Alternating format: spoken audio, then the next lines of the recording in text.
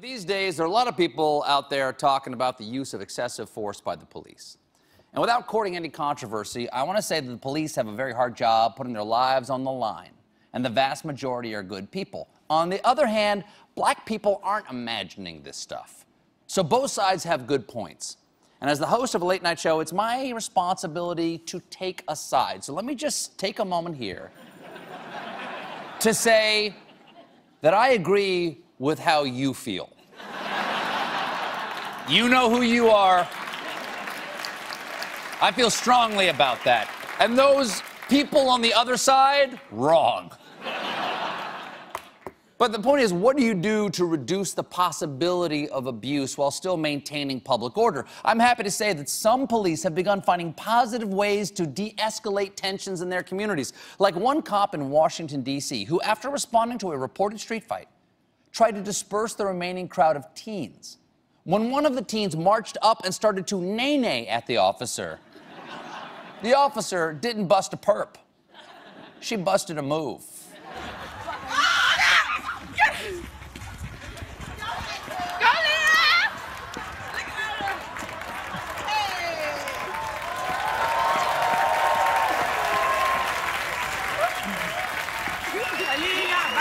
That's right.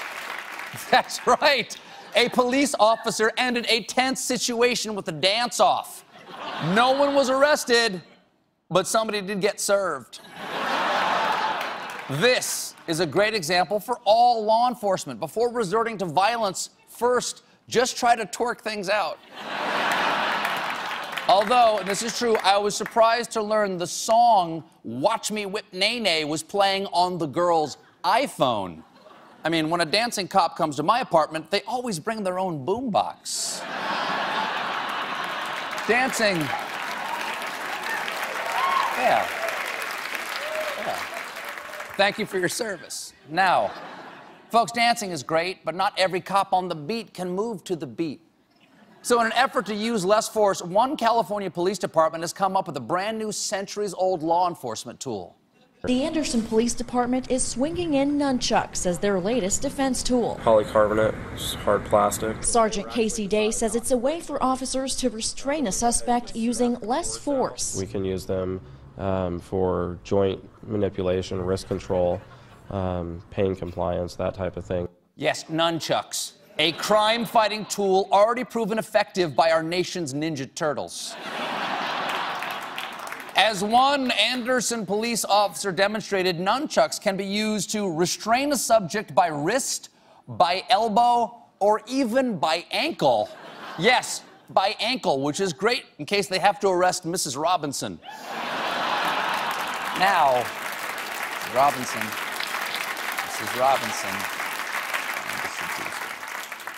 Now, batons have been used to beat suspects for many years, and nunchucks are really just two batons connected by a little string. So the only new thing here really is the string. So if they want to reduce the chance of police brutality, maybe just give the cops the string.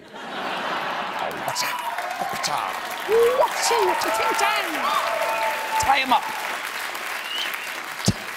Tie their thumbs together. Now, already the police have used the nunchucks to target one minority: unarmed female reporters. But the Anderson, California Police Department insists there won't be any abuse because any officer who wants to use them must pass a 16-hour training program. Wow, 16 hours. To put that in perspective, a California massage therapist has to take 500 hours of training. And it's 516 hours if you want to massage somebody with nunchucks. But here's my real concern. Obviously, giving all police nunchucks at a weekend seminar, it's a great idea. But there is a small possibility that the police abuse might end up being against themselves, because even with proper training, things can get out of hand.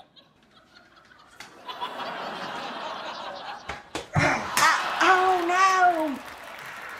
You broke your glasses! Oh!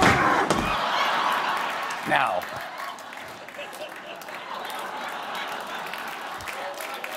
when it comes... He's fine. He's fine. When it comes to nunchuck failures, that's really all you need to see. But it was pretty fun, so let's see some more.